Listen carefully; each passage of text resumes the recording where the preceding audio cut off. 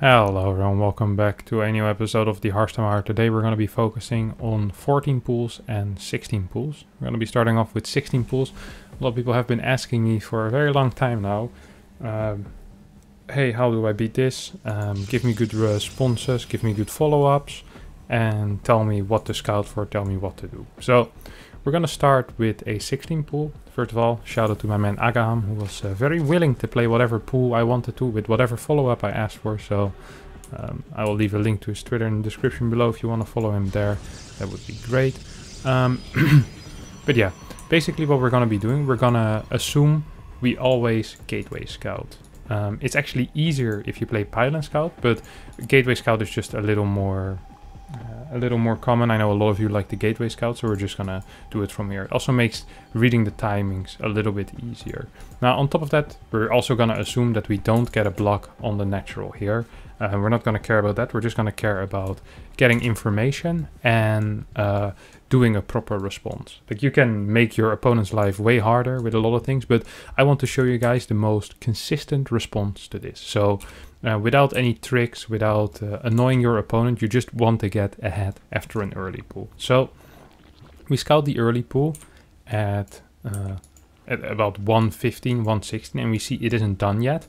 The second overlord is already quite a way out, so we know that the pool was not built before the overlord. That's kind of a big tell, because that basically means that it's either going to be a 15 pool or a 16 pool, and both of them are, you have the same response again and against those, so that's going to be a big tell. Now 16 pool finishes up at, as we can see, 126, 127, and as a response, so we have our probe. Once we see that it's no hedge first, no matter what we scout after this, we already know we're gonna get a cyber core after gateway. So instead of getting a nexus before the gateway, we're gonna get cyber core before nexus, and from there on out the rest of our response will become clear. Now something important here is the positioning of this cyber core. You want the cyber core and the gateway to hug each other at all times. The reason for this is well, I can just show you guys, because as we follow up with our standard build order from a core first, so we go core, 20 nexus, and then we get a 20 pylon, and we build it in the wall. Maybe like, in the wall. That's interesting. Exactly. That's very interesting indeed. Because in this case, what we're going to be able to do is we're going to be able to full wall this with another pylon now, and this is possible on every single map. Every wall is a maximum of 10 little blocks. Now these are 3 blocks, these are 3, this is 2, and then 2 more, 3 plus 3 plus 2 plus 2, 10, exactly. There are maps which it's even easier to wall, where you can do it with just a gateway and a core, and then you don't have to build a second pylon here, but in general, if you do it like this, you're always gonna be fine. Then you even have money. So you just continue your build order as normal. It's basically what I'm saying. You get your assimilator, standard timing, you get your adept, you chrono boost it, you can get your warp gate, and then the moment you have money, you throw down your pylon ASAP, basically. And this should be done in such a way that no matter what happens, you're gonna be able to cancel this before your your dude comes out. Now ideally you have this pylon be a bit further in front, so the surface area on this pylon isn't this massive, because now there's a good chance you're gonna lose this pylon later on, which actually does end up happening in this game. Wait, let me just continue. So you want to cancel this pylon, start a second adept immediately, very important, chrono boost it as well. Try to make sure that these links don't get in. So this actually was a small mistake by me. And then what you get is you get a robotics facility. And there's also 2 things you can do from here, by the way. But robotics facility, I think, is by far the safest way to follow this up. You still have this probe that hopefully is outside. Now, you can do 2 things. You can either sacrifice an adept to get a very consistent scout, or you can try to scout with your probe to see what he's doing. It's less consistent. If queen is in position or there's 1 or 2 links, you might get denied. So, like I said, I'm trying to show you guys the most consistent way. So I'm going to show you guys the scout with a single adept. I lose this pylon, which sucks for me. And then after the robo, in this case I get a second gate. You can also get a Twilight Council first and then a second gate. Second gate is a little bit safer, but I think I prefer Twilight Council first, but it doesn't matter too much. And then from here, when you scout, so here I scout, blah, blah, blah, blah, blah, and I see a good drone count. I see no roaches popping. I see 2 queens, they're injecting, they're creeping. I could even go spot that 3rd base. If I see that, I finish my Twilight Council and I don't do anything with my robotics facility. Nothing. You just leave it there. This is just your insurance policy, basically. You follow up with 2 extra gateways, and then you just go into a standard glaive timing. And the build actually is extremely similar to your regular glaive timing. Your first warp in is gonna be a little bit later, perhaps. But in general, you still do the things in similar order. You see, I have 3 adepts. I'm getting my glaive. I'm getting my prison. And 4 gateways, and then we start pushing out on the map, and really it's just the same thing as usual, except we're in a better situation. So normally when Zerg defends glaive adepts, by the time you have around 8 adepts, they should be at 41 workers, 5 queens, and probably around this worker count. So this link count. So link count is pretty similar, but he has 2 less queens. He does his Rotorn is a little bit delayed, and on top of that, he also has less drones. So a very good situation for me. Now, of course, you still need to play it out from here. The game isn't over. A lot of the time, people play against pool first, and I think it's a massive investment. But it's not a massive investment. It's just if the toss responds properly, toss is going to be slightly ahead, and you're going to be able to leverage that advantage a lot of the time. And that's exactly what I'm doing here, right? I'm following just up with a standard glaive push, and he's pretty much dying to it. So I can show you guys the rest of my follow-up as well if you want. So I continue building more and more glaive adepts. I warp in 4 more, and then I get a robo bay. And then I get a robo bay, and I start doing disruptor drop. But at this point, I'm in such a good position that honestly, the game is pretty much over. I'm up 7-8 workers. I mean, I'm fighting roaches head on here, which that's always is a bad sign. He hasn't started a layer. There's no spores. He's still only on 4 queens, and my adept count is massive. So I'll leave the replay down here below, but I don't want to waste too much time on this, as really the focus is just on holding the initial early pools. So let's hop into the second game, where we'll be looking at how to beat the all-in version of the 16 pool. Alright, here we are with the second game between me and Agaham. Now, once again, I asked him to do a 16 pool in this game, so start is going to be very, very similar. I messed it up one game. I messed up my one game. I messed up my wall, so we had to redo from replay. You'll see that soon.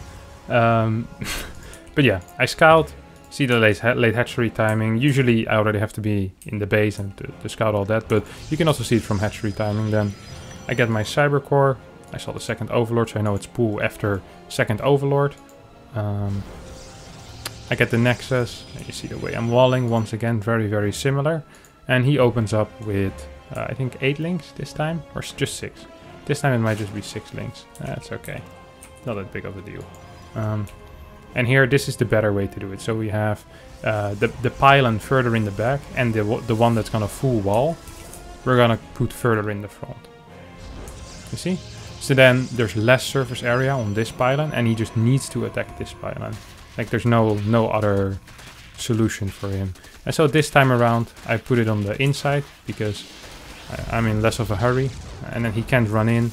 My pylon isn't low, and now there's 2 things you can do here. I decided to use my robo facility for the wall, but you can also just build it behind. I think building behind it might actually be a little bit safer, and in my opinion, just a little bit better as well, honestly. So once my second adept is out, I shade it across the map. If you time everything a bit better, you might even be able to send your first adept properly. And then by the time you see a roach, so if I had the robo, like actually having the robo facility in the wall is not that nice, I think. I'd much rather have it over here, especially if there's link speed. This time he did an all-in with 2 gas, very fast roaches, very fast ravagers, and that actually was kind of nice for me in this case, because I don't have to worry about a Ling run by, so a full wall isn't as necessary. I just need raw fighting power, and I still think having a robo in the back might just be slightly better. Then you can full wall as well, gateway, cyber core over here. like a second cyber core. Whenever you have to wall areas that aren't walled yet, and you want to do it with a 3x3 building, you always should be using cyber cores as they're the same cost as a gateway and a forge, but they build way faster. And they have more HP and more shield, as you can see. So they also gain HP and shield way faster than anything else in the game. So I full wall, start chrono boosting out an immortal. I can even pull out of gas over here. I wouldn't have minded if I had done. I also wouldn't have minded if I would have built another pylon behind there, as I'm about to get supply block, which is never that brilliant. Now, I see fast 2 Ravagers, and I know, hey, this can be speed. So I feel comfortable cancelling this. I can start repairing this robo facility. Now, once again, it shows why I rather have it in the back. Then it isn't so vulnerable to this. I could have saved my super battery for something useful instead. But now instead I'm losing it, and that sucks a little bit. StarCraft is a lot of anticipating things. So now that I lost this robotics facility, a very smart man might say, hey, probably the gateway and the cybercore next, right? Exactly. So that's why you want to be building extra buildings in the back. Especially cybercore is really important to rebuild, and I completely forget to do that this game, because you want to be able to spam batteries as much as you can. And then you can just get as many gateways as you want. I think I even get a Stargate in this case. And yeah, whatever. I have so much money. I know he can't get speed with how he's playing. Or at least he can't get a lot of links out this. He only has a single queen. So I just kind of continue pumping out immortals. And extra units from the gateways that I'm building. If you have semi-decent micro, you should never really be able to lose that. But really the most important thing is to start being able to scout with that adept on the other side of the map and seeing, hey, this is exactly what's happening. And then going, oh, okay, that's kind of interesting. And then honestly, the follow-up here, what I'm doing, at this point the game is already over in my head. So all I really need to do is not die. I'm even way too aggressive. I'm still way too aggressive. I mean, I have 44 workers against 18. I could just be building 7 cannons if I wanted to, or just going really hard on defensive units, but I want him to leave my game and he isn't doing that, so I might lose 1 or 2 Void Rays to Vials.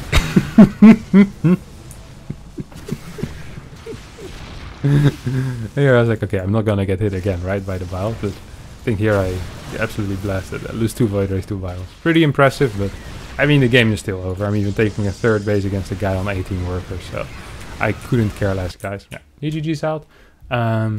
So yeah, now it basically is the same setup as the game before, right? So Robo before anything. If I hadn't seen any roaches here and I scout, I see a lot of drones, I just would have thrown down a Twilight again and be completely fine. So it really is a very consistent way with easy reactions to basically everything you can see. And that's very important. Also, this replay will be down in the description below. Let's head into game number 3 where we will be looking at a 14 pool, which is the final one of the tricky pools, basically. Alright, here we are in game number 3. I pressed the record button. Nice. Today's been a good day. Yesterday I recorded 3 videos that never got recorded. So that added a solid 1.5 hours of work to my day. But today everything seems to be going great. So what we're going to do here is we're going to be playing against a 14 pool. Now, 14 pool is a little tricky because you know it's not a 12 pool. I already have a guide on how to be 12 pool. If you're curious, like, hey, why aren't you telling us how to be 12 pool? There's a guide on that. Just type in the YouTube search bar, Harstem 12 pool guide or something like that. So just have a look at that. 14 pool is very tricky. We did it once before this game and he blasted me because I thought I had a good response, but I didn't. So I'm glad we actually, I made this little thing because I honestly would have lost as well the next time someone would have done it. So I was asking him like, hey, what do you think, 2 gate before Nexus? And he's like, yeah, most people do 2 gate before Nexus. And I do want to stress that Agam is a very good player. He's, I think, between 6'1 and 6'3 usually on the European ladder. And he's an absolute expert in early pooling. He's very, very good with 16 pool. He has very many different follow-ups. So I think he's actually one of the most knowledgeable on the theory of the 16 pool, even more so than Bly. So he really is someone that I respect his knowledge on this, a crap ton, basically. So let's just move back here for a second. So the tells here are this Overlord just popped, which is like, hey, why is that so late, you know? And also we see instead of 126, we see the pool finish at 112. So that's a lot faster already, right? That's It's like 12, 20, it's 15 seconds faster. Sounds about right. So here I'm like, okay, I still, like, I don't want to get a fast nexus in this case. In this case, we're doing it different. So we get a gateway, a core, a pylon, and on 20 supply, a zealot. Now, this is actually the same response I often recommend against 12 pool, but here you're not chrono boosting the zealot and you're not going to get a second zealot. I also like to have my core be the most protected structure, because if he takes one gateway down, honestly, that's not the biggest of deals, right? Imagine he really wants to kill one gateway. Like, no one really cares about that, because you still have another gate and you're gonna get 2 adepts out pretty fast no matter what. You can, like, it doesn't matter. But if he takes out the cyber core, all of a sudden you can't add any follow-up attack. So he still tries to go for the cyber core, but I'm gonna be completely fine here, honestly. If he attacks another thing that's a nice little trick is you want to have the hole be close to the building that is the most vulnerable. So in this case, this gateway is the most vulnerable. And then there's a trick you can do where if he starts attacking this gateway, is you just attack the Zerglings on the side and move back. You can even have a probe patrolling here or a probe on hold position over here. All of these things are possible. So some little tricks. Now, you see there's no second gas. I get a nexus after my first adept. Then I can get my second adept after. You can also get second adept and then nexus, but I prefer it like this. I'm not sure if I have a good reason for it or not. Yeah, you see, I'm just moving out with the zealot, trying to do it. Put your adept behind and attack the links that are attacking a building. All right, that's basically just going to be what you want to do. Then your follow-up now is going to be slightly different here. So because it's a 14 pool, you couldn't get your second gas quickly, so playing Twilight into Robo is not really an option. So instead what we're going to be doing is we're going to be focusing on just the Twilight, and we're going to be playing 3-gate Glaive. So I want 4 adepts still, so I want to build 2 more, but first I want to get Twilight Council, basically ASAP, and one of these. And you might ask, hey, why aren't you afraid of a follow-up? Because follow-up all-ins from the 14 pool are a lot worse. Their eco is really bad. They have trouble getting any type of gas income. You see, just now he's really been getting kind of saturated. So it's just not a very good build order for follow-up all-ins. If you're very afraid of follow-up all-ins, you can of course still scout with your adepts across the map, or you can keep your probe over there, whatever you want. So I try to get my gateway before the warp gate research hit. So if we go back. So I get my, before it gets 54 basically, because a gateway takes 46 seconds. So now all 3 gateways will be ready the moment my warp gate research finishes. That's pretty damn perfect. So in total I get 4 adepts. I like to shade 2 in to try and see if I can do some damage, you know. Usually I'd say after you shade in once you just go out. I think here I go back in, but then the links pop and I lose, I think maybe even 2 adepts, maybe just 1, I can't quite remember. But you see how hard he's struggling to get anything out. He has 3 queens, he doesn't really have money for a 3rd base, and he definitely doesn't have any money for a Roach Warren follow-up.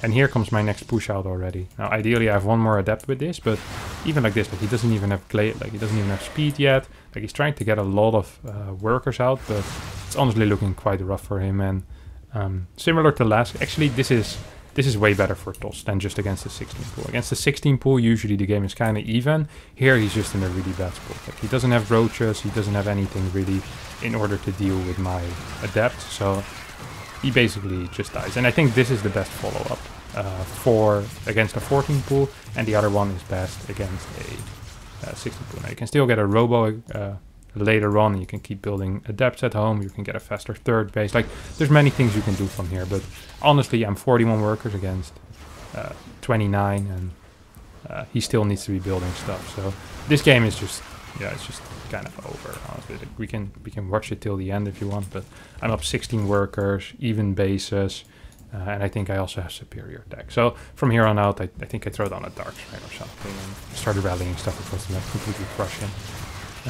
It's not that interesting, but yeah, these are the 2 things I wanted to show you guys. I hope it was helpful.